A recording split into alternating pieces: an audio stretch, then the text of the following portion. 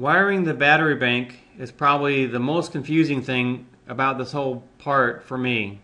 And getting it right is really important. What I found out was when I had originally wired my solar panel system battery bank, I had wired it differently, and I found that this battery and this battery were fully charged, and these batteries inside were not getting charged from the trickle charger or the solar panels. Even though they were all connected, the power didn't seem to be flowing from the batteries evenly. It was up here and down here, but not getting to the center.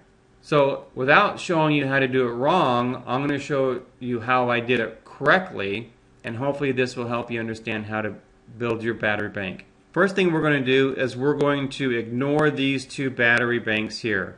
These two battery banks are the same as this battery bank.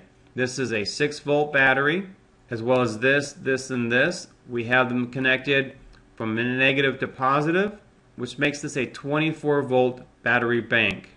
What we want to keep in mind is that the positive comes in the one battery, let's just call it the top battery, and the negative comes in the bottom battery. And that way the ions flow evenly and completely through all four of these batteries. In this example, the ions come in here and they flow evenly through all the batteries and they come out here. Now if we didn't have these two battery banks here, this connection would be right here. Battery number 1 has the positive power coming in.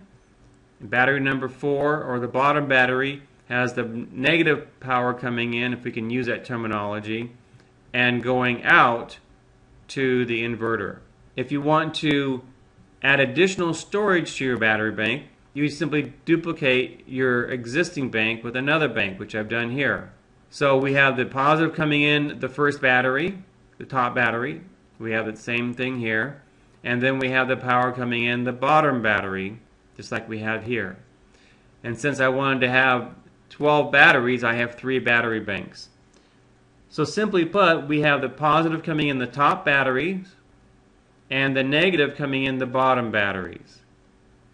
And then from the top battery, then this is the end of the row for the top batteries right here. And then this is the end of the row for the bottom batteries.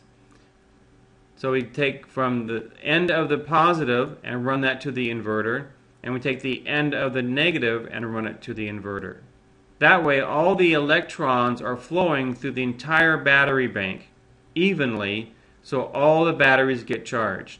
I've had these batteries set up this way for several months now, quite a long time, and every time I go check these batteries, they are all completely equally filled.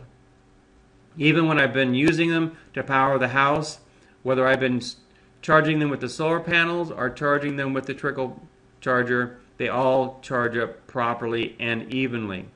So just remember, positive in one end, negative in on the other, and they come out. Okay, and if you've got multiple banks, then it's the battery on the positive end that's at the end of the chain that comes out, and the battery on the negative side that's at the end of the chain that comes out. Hopefully that helps you understand how to wire a battery bank.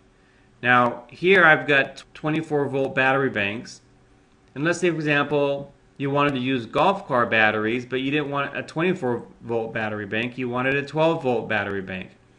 Well, you would do the same thing here. You'd have the power coming in to this battery and going to this battery, and that would be one battery block there. And then you'd have another block coming over here. It's another 6-volt battery and a 6-volt battery. And then you'd have the negative power coming into here. These two would be connected, and you'd have the negative power going out there. If you wanted to add more batteries, you just add another couple set of batteries and just continue that chain on from the positive going to the end of that chain, and the negative coming in here, connecting across, and then coming out. Just remember, keep the chain going where the positive comes in on the top. Wherever the positive ends at the top row, you take it to the inverter. Wherever the negative comes in on the bottom row and ends, you take it to the inverter. Sometimes after explaining wiring, I'm more confused than when I began. If that's the case with you, I know exactly how you feel, because that's how I felt for a long time. Simply replay this video or comment below, ask a question, send me a personal message.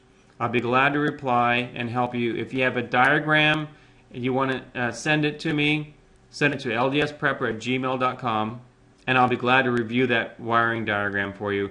Of course, I'm not an electrician. I don't guarantee anything. You take my advice at your own risk. But the concept is positive power in on one side, negative power in on the other side. Go to the end of the chain and go to the inverter. I hope that's helpful.